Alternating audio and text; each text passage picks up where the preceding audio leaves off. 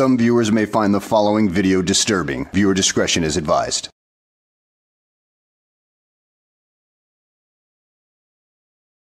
Well, hello and welcome back to the channel, everybody. In today's video, we find ourselves in a courtroom in Michigan, or more precisely, Judge Middleton's courtroom, where he is taking care of a sovereign citizen who, well, is no stranger to court proceedings himself, considering that he has been in court several times, and in this particular occasion, he is here on a bench warrant because he failed to show up at a jury selection. So now Judge Middleton is going to end up giving him some words of advice and a piece of his mind. So let's go ahead and sit back, relax, and enjoy the show. Mr. Aiken, why don't you come over here and have a seat? Never know when you're going to need it. I never know.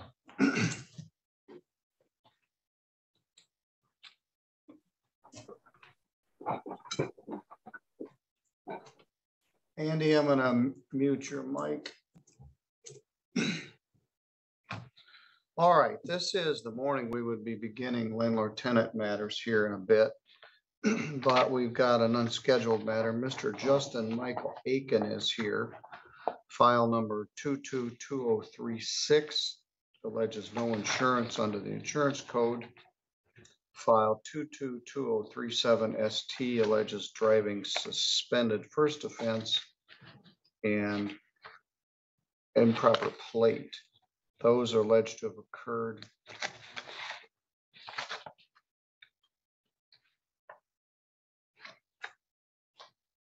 on October 18th of last year. Also, the case is file 2240 SM, alleges no insurance and driving suspended on January 1st of 2023. Mr. Aiken is here. This matter was set for jury trial on Wednesday, May 24th. Deborah Davis is here with us from the prosecuting attorney's office. She had been managing these cases, but she was obligated to try another case in the circuit court on Wednesday, very important case. And Casey Johnson was assigned then to handle this case, and he was here Wednesday ready to proceed. We had prepared the jury instructions. We had 30 jurors here, and we were prepared to go to jury trial on the October 18th case. In your case, you had steadfastly maintained your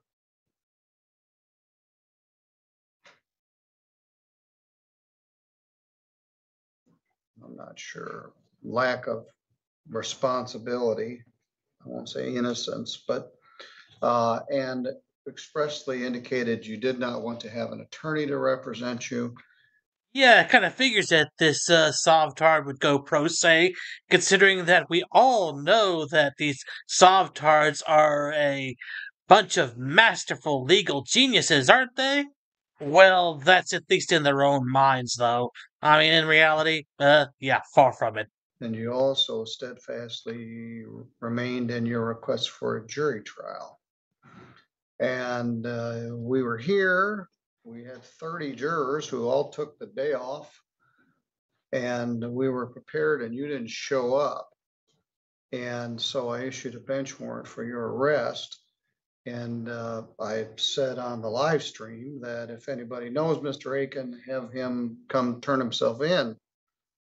And that was Wednesday. And here it is Friday morning, and here you are. Mr. Aiken, what's your position here? Well, Your Honor, I'd like to apologize to you and everybody that was here for the trial. And I got scared that day, and I apologize to everybody for not being here. And if we could work, some kind of financial plan, something of that sort, or whatever you feel necessary needs to be done, I'll get done. I'll take responsibility. Whoa, whoa, whoa, whoa. Did somebody finally knock some sense into this Sovtard? Well, I don't know if I should call him a Sovtard anymore because he's actually accepting responsibility for his own actions. Well, until I see an argument to the contrary, I'm going to assume that you have joined us back in reality, so welcome back to the real world, buddy. But you're going to still have to suffer the consequences of your actions. But maybe it'll provide a lesson for you in the future. Mr. Aiken, have you paid your ticket in cold water? I'm actually been trying to work on that. Okay, so once that's done, you'll be able to get your license from the Yes. Secretary of State again. Yes. Okay.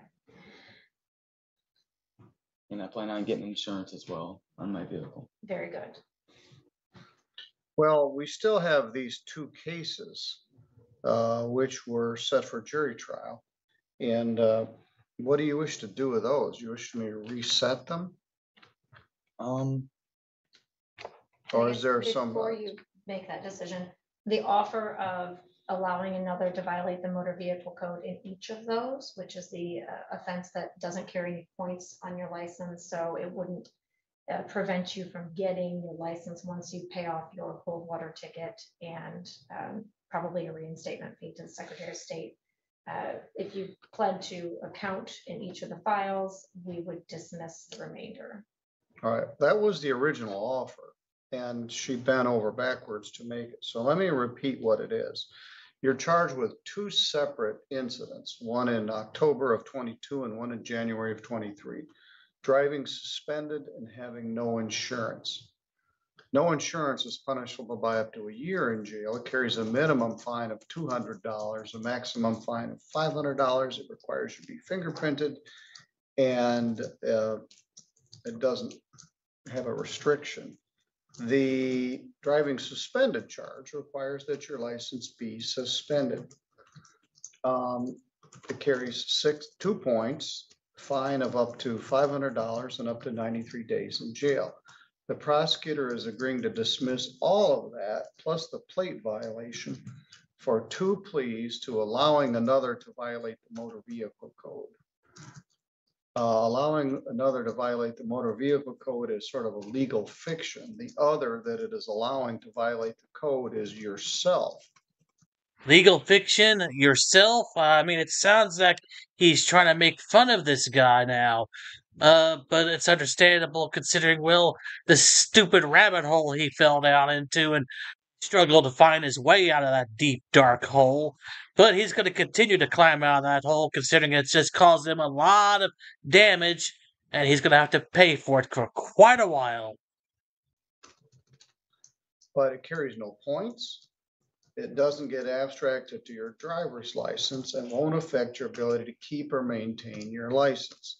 Ms. Davis had made that offer at least twice before, and you declined it. Are you willing to accept that at this point? I'm willing to accept that, Your Honor. All right. Did anybody promise you anything to get you to plead to this? No. Diana, you need Debbie?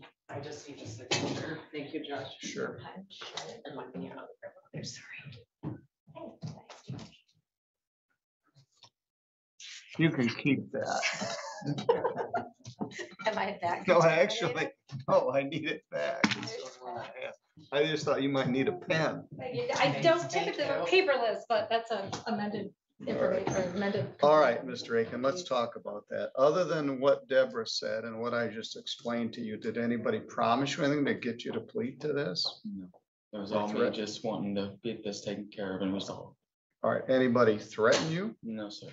Do you understand that if you do plead to these charges, you'll be giving up your right to have a trial in front of a judge or jury? Yes, I If you had a trial, you would have the right to be represented by an attorney. All you gotta do is ask me, but you've been adamant throughout that you did not want to have an attorney to represent you. If you had a trial, you'd have a right to have any of the witnesses for or against you subpoenaed to come to court so that you could be questioned under oath. You would have the right to take the witness stand yourself and testify, but you don't have to because you have a right not to testify. And if you did not wish to testify, the judge or jury cannot hold your silence against you. And you have the right to be presumed innocent if and until the state was able to prove your guilt beyond a reasonable doubt. You understand? Yes, sir. 2230236. All right, were you driving a car in Constantine on October 18th of 2022? I was driving. Traveling. Well, did you not have insurance on the vehicle at that time? I did not. I just purchased that vehicle within a week during that time. It was a truck. Yeah, it was a truck. All right. I'm going to order a $75 crime victims' rights fee, $50 state minimum fee, $125. I'm going to give you until July 1st.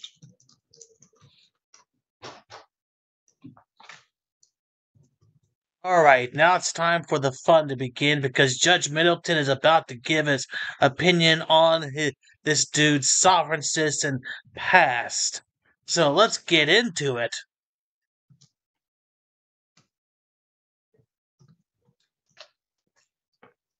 You have some misinformed, misguided notion that the laws of the state of Michigan don't apply to you.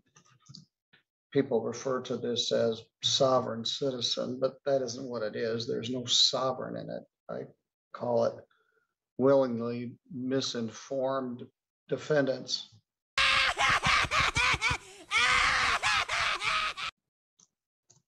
There's no sovereign about it.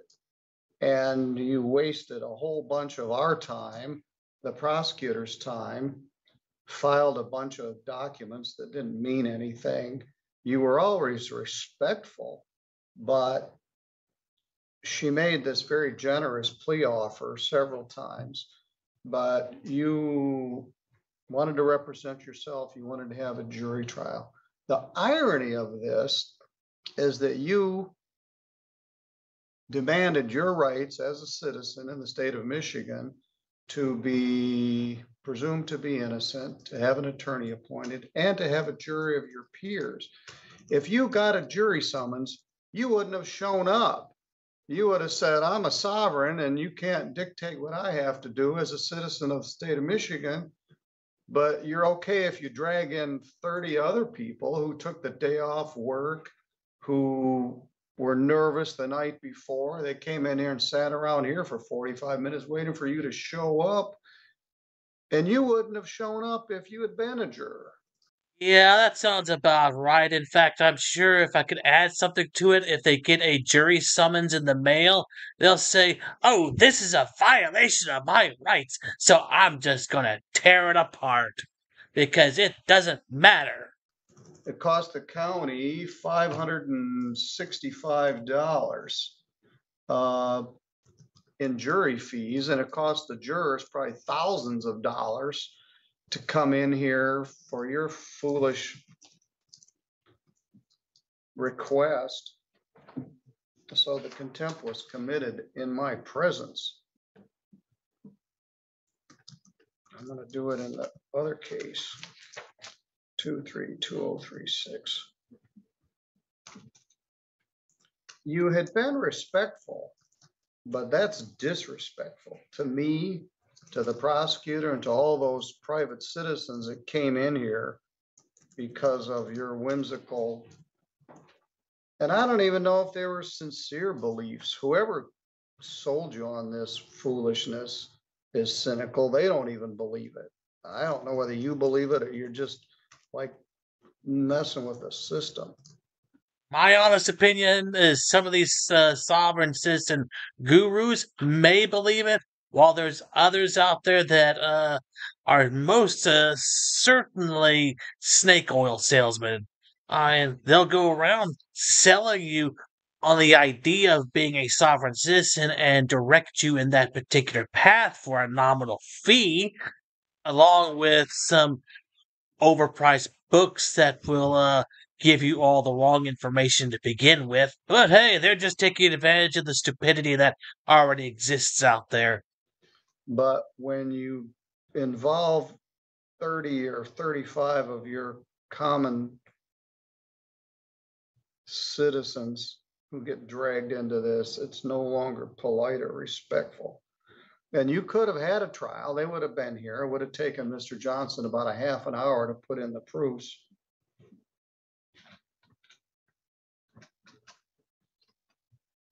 I also understand, Deborah, he may have 4 or 5 warrants out of Elkhart County, Indiana, and a non-support warrant. So I believe he's also wanted in Indiana.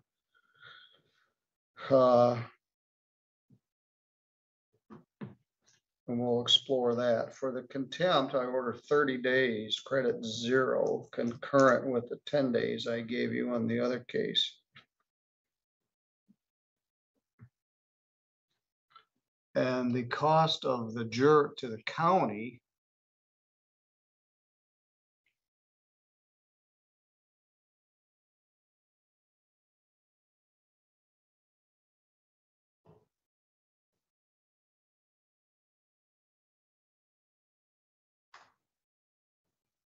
It appears there's 5 separate warrants out of Elkhart for same charge each time: invasion of privacy, violating protective order. And that's protection order expired as of January this. I don't know, but there's I mean, they're apparently all warrants from for your arrest. 2022. They've been pending. I didn't realize that those were pending when we were doing all this other stuff. I can contact Elkhart County. Yes. No, darn it. It was Wednesday. She sent me that. Cost was $524.05. So you'll $525 restitution for the cost of the jury.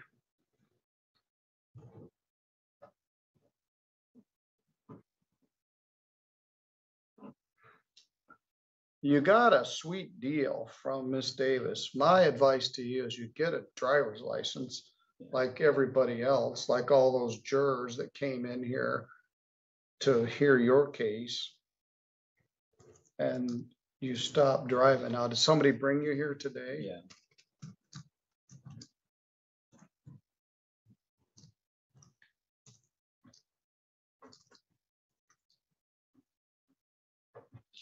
You got 10 days on the driving charge.